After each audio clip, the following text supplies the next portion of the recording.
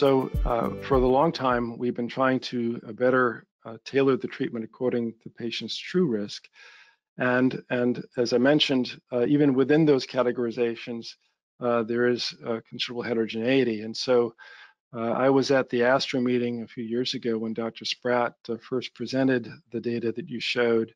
And I took a screen grab, and when I returned to the office, I looked at those six categories and asked myself, how would I treat each of the patients in those categories differently?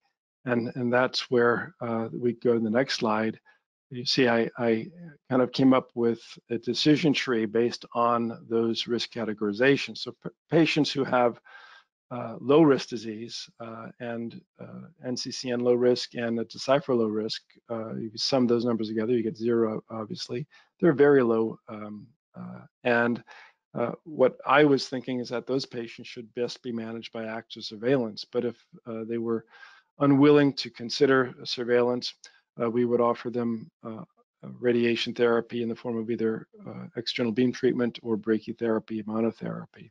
Likewise, the patients who have low risk disease and an intermediate risk Decipher score, we would give them monotherapy, either a radiation alone or brachytherapy. But again, many of those are also candidates for active surveillance.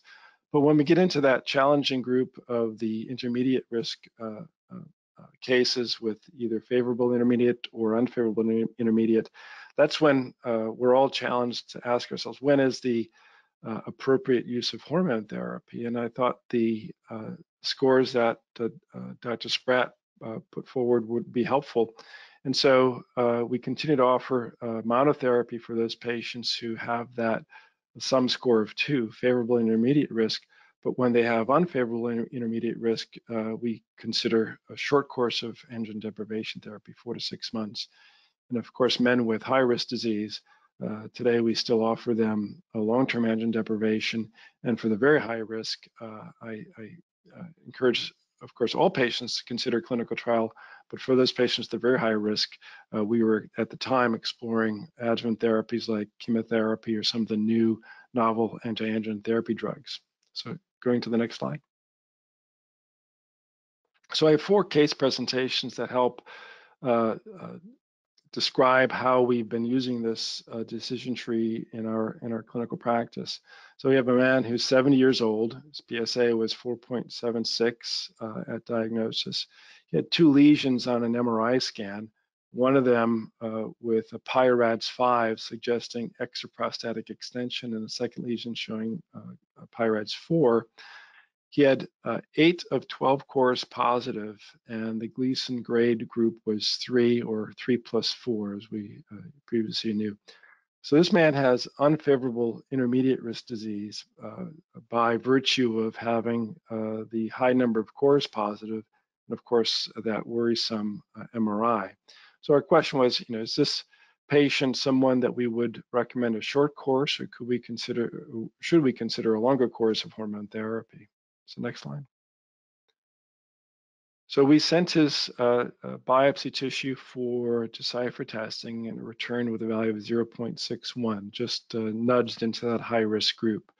According to the Decipher test, he has a 32% risk of higher grade disease at prostatectomy, 10% risk of metastases in 5 years, and an 8% risk of prostate cancer death within 10 years. And so going to the next slide, we see that these patients with unfavorable intermediate risk disease may have a risk of metastasis that approaches 50%. So this assumes information from both the clinical data, the PSA, Gleason score, and clinical stage, as well as the Decipher. So next slide. So for this gentleman, we looked at, click the next slide. He had unfavorable risk disease by clinical features because more than 50% of the cores were positive, and the high risk Decipher score.